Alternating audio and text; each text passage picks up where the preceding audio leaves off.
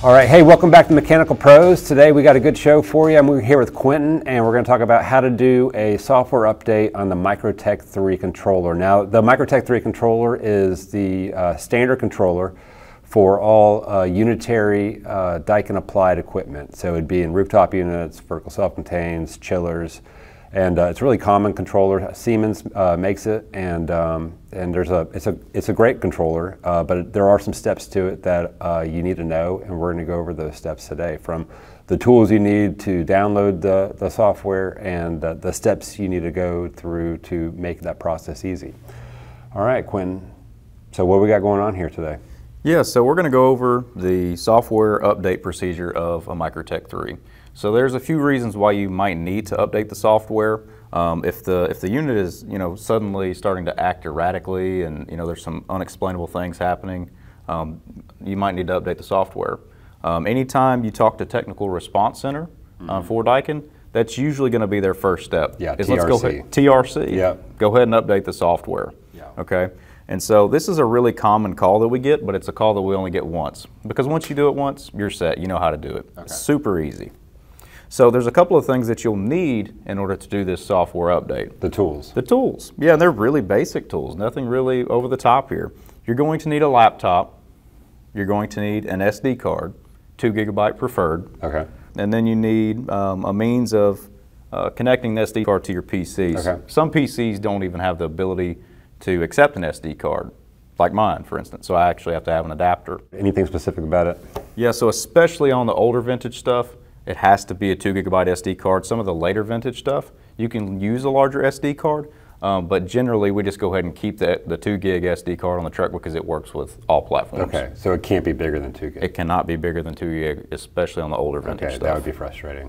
Absolutely. I've had people call me on a roof on an older vintage, piece of gear, McQuay or something like that, trying to do a software update, and it wouldn't work because they had a 32 gig SD card, and it just wouldn't standard, work. Right? Yeah. This is one of those things that, again, you may not be able to find it locally. Right. Because most of the time now, the smallest that you're going to be able to find is a 32 gig at, your local convenience store. So just standardize on a 2 gig SD Standardize on a, okay. Yes sir, absolutely. Any speed or anything else we need to know about? No, the rest of the stuff that we're going to go over in the formatting section, it'll be super simple. But just make sure that whenever you do go to use your SD card, make sure that the lock switch is off. Okay. But outside of that, we're going to cover the rest of the programming. All right, let's dig in. All right, so the first thing that you need is your laptop, which has internet access, because we're going to go on to Daikin Applied's website and download the software that we need. Okay? So first things first, we will go on the World Wide Web, and then we're going to type in Daikin Applied application software. The first result that pops up under daikinapplied.com is going to be the one we go to, and then whenever we scroll down, you're going to see different options for different types of software. Okay, so the controller configuration that we're working with here today, this controller came off of a vertical self-contained unit, and so we'll use that version of the software just for simplicity's sake, but the process will be the same with each type of gear. Okay, so it's very important that you know what type of unit that you're working on.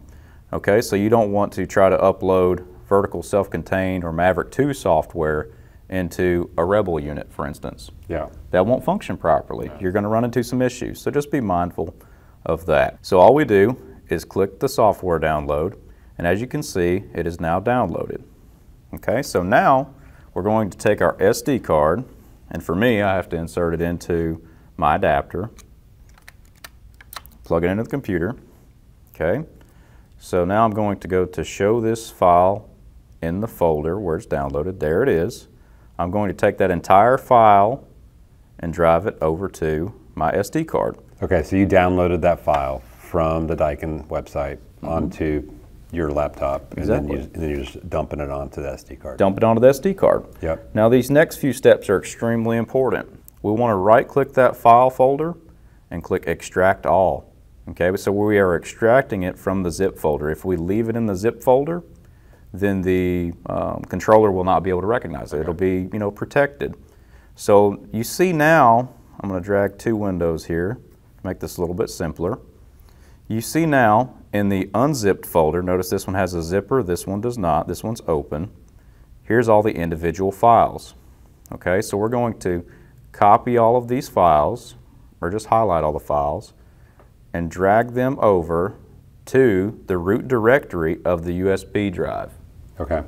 All right, so we release. So you're taking it out of that subfolder and you're making it a initial folder. Exactly. Gotcha. Exactly. We're putting it just all on the base of the USB, or in this case, the SD card. Got it. So we'll right-click, and I'm just going to go ahead and delete these folders off of the SD card, and all that we're going to leave is going to be our files that are going to be uploaded to our Microtech 3 controller.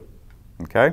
And you notice if you're out in the field and you lose internet access and you don't have access to this video, fortunately, Daikin is actually going to include a document that shows you step-by-step how to do this process. Ooh. Okay? So now we're going to right-click and eject. So now our SD card is ready to go out into the world and be put into a controller. Okay? All right. So we will remove our SD card, and we're now in front of our Microtech 3 controller. Yeah. So the next thing you're going to want to do is you're going to want to input your password into the Microtech 3. The password is 63. And what password is that for? This is like admin level. This is the highest level available to the field. Okay. So whenever you do put in this password, be careful. You know, there's some things that you can change that if you're not familiar with the controller, you can get yourself in some trouble. Don't blame us, please. Yeah, don't blame us. Mm-hmm. Blame. We're just here to help. That's right. All right, so now we want to scroll down to the control mode. We're going to change it from whatever it's currently set to, be it auto net, cool only, heat only. We're going to change it to off. We're going to press enter. So now you want to put the SD card in the controller. Make sure that the sticker is facing away from you, okay? And you're going to slide it in the little slot on the top, and you're going to feel and hear an audible click. Now, you want to scroll down to the service settings menu. And we want to scroll down now to save/restore settings. And you want to click save to card. We're going to change that value from no to yes. And this is going to save the configuration of the controller to your SD card. So after we do this software update, we can put the configuration right back in with no problems. So now we can go ahead and back out of this menu.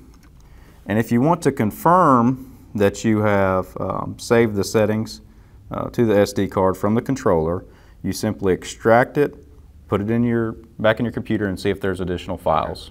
And if you don't do that, you're going to go back and do all the parameters from scratch. Exactly. Which honestly, that's usually what I do anyways. Usually I want to go through and start over with a brand new clean slate, because if I have a unit that's performing erratically, I don't want any of that bad juju left behind. I just start over fresh, put the configuration code back in as if it's a brand new startup, and just start over fresh. But if you're not extremely familiar with this controller, you may try to save those parameters and put them back in. That way, you know, you have a better starting point. And you got to know the parameters that are required. You have to know the parameters that are required, and you have to understand the language that they're using in the controller. Another thing that I always advise people to do anytime they're doing a software update is go into your BMS communications menu and extract all of that data physically. You know, write it down by hand, take a picture of it, especially if it's a controls contractor that you're not familiar with, then it would be difficult to get that information back. So, you know, baud rate, instance number, MAC address, any of that type of IP address, any of that type of pertinent information that's going to pertain to the BMS communications, make sure you store that, because sometimes it's not going to save. Okay? Yeah, got it. So now we are ready to do the actual software update. We can now remove power from the controller by removing the 24-volt control circuit. We're going to take our Allen key, 1 millimeter. 1 millimeter, or I think the other option is a 3/64, and we're going to depress this button. But first we're going to wait about 10 seconds while the controller is powered off. Our SD card is clicked into place, and we're going to go ahead and push down on that button, and you're going to hold that button down. Now you can apply power by reinserting the power connector, And you notice how the light is flashing green? You're going to hold this down until it flashes green, red, green, red, green, red 3 times, and then you can release. And you're going to wait for that orange light to illuminate. It may take a few seconds after the red, green flash. Sometimes it will do it immediately. Now, you can remove power from the controller, and you're going to wait about 60 seconds. So 10 seconds, 60 seconds. Who tells you the time? Is that just experience? Depending on who you talk to, you get a different answer. Be honest with you, I don't think that it really matters that much.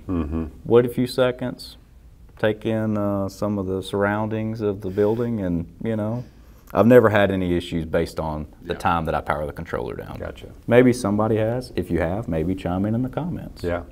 So at this point, I will go ahead and power the controller back up. All right. And so now we're going to input our password, 6363,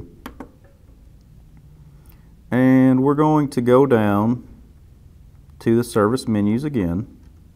And if you saved your parameters, we'll go to the Save and Restore settings, and then we're going to load from card. Change that value to yes. And then we're going to wait for it to go back to no. The controller is going to force a reboot. You're going to now input your password, 6363. And you want to confirm that the software version in the controller now matches the version that you downloaded. So you're going to scroll down until you see a menu that says About this AHU. You're going to select it and then look at the application version. Okay, these last 2 characters are usually a quick indicator to let you know if the software update was successful. If you see any type of parenthesis or bracket on the end of this, try to do the software update again because the file was corrupted. Okay? And so you mentioned AHU, but you know, we downloaded a vertical self-contained update. Yep. Is everything going to be labeled as AHU or? Yep. Okay. Yep. So except maybe the chillers. Okay. So even if it says AHU, we're still doing vertical self-contained. Got it. Absolutely. And so if that version matches the version that you downloaded, then you're all set. And you are ready to operate. So you want to make sure that you don't have any alarms. This controller has an alarm due to a open interlock. But if you have any alarms, check those alarms and make sure that your configuration code is correct.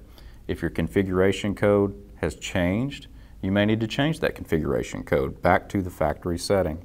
The configuration code is going to be listed on a white sticker inside of the unit. Okay? And so if you do need to change those configuration code settings to match the white sticker, you can simply scroll down. What is the configuration code? The unit, that's a great question. So the unit configuration code is basically how was this unit optioned? Okay, all the specials, anything that was specifically designed for that piece of gear to do a certain spec. What type of VFD does it have? Does it have ECM fans? What type of burner section does it have? Does it have heat in it at all? All of that type of information resides in the unit configuration. And so you can scroll down to the unit configuration menu, and then you can make any necessary changes. You notice that any one of those explanations there has a number beside it. As you follow along the configuration code string, you want to make sure that your numbers match up with that configuration code string. So once it matches up, you can come up here and apply the changes, change that value from no to yes, and then you should be all set. Okay. And that's pretty much how you do a software update. There's not a whole lot to it. The first one can be a little bit intimidating, but after you've done one, you need to sit with it, run it for a while, make sure everything's working. Yeah, just do a normal checkout. You know, make sure that everything is working like it's supposed to. Check your discharge air temperatures and things such as that. Make sure it's visible on the BAS. Make sure it's visible on the BAS. If you did have BACnet connected to it, or Modbus, or LAN, or whatever it is that you have connected, go back into your BMS communications menu. Make sure that all those settings stayed the same. And then, like you mentioned, go back down to the BAS. Make sure that everything is still visible there. And that's pretty much all there is to it. All right, there you go. How to update a Microtech 3. Thank you, Quentin. Always learn something good. So hey, we love hearing back from you all. So if you guys have comments, we'd love to hear them. And hit that like, hit that subscribe, and we thank you guys for the support as we grow this channel. And we'll catch you next time.